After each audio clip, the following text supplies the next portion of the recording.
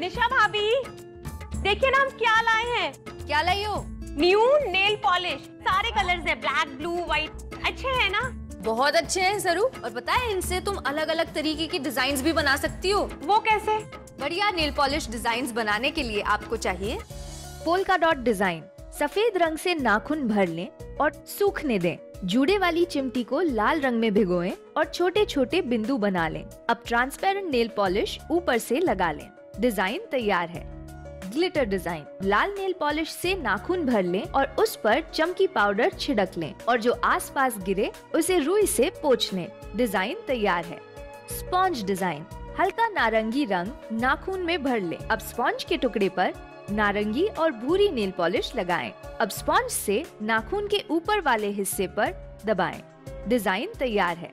Cello tape design. सबसे पहले cello tape लें और दो पतली धारियों में काट लें। एक धारी को नाखून से सीधा लगाएं और दूसरी को तिरछा। अब नीला नेल पेंट लें और बचे हुए नाखून को रंग लें। रंग सूखने के बाद सेलो टेप की धारियां हटा दें। अब पेंट ब्रश की मदद से खाली जगह में काला रंग भर दें और उसके सूखने के बाद ट्रांसपेरेंट नेल पॉलिश लगा लें। डिजाइन तैयार है। बिंदी डिजाइन। काली नेल पॉलिश लगा लें। सूखने के बाद छोटी छोटी बिंदियां अंगूठे के बीचों बीच एक लकीर में लगाएं, फिर उस पर ट्रांसपेरेंट नेल पॉलिश लगा लें। डिजाइन तैयार है।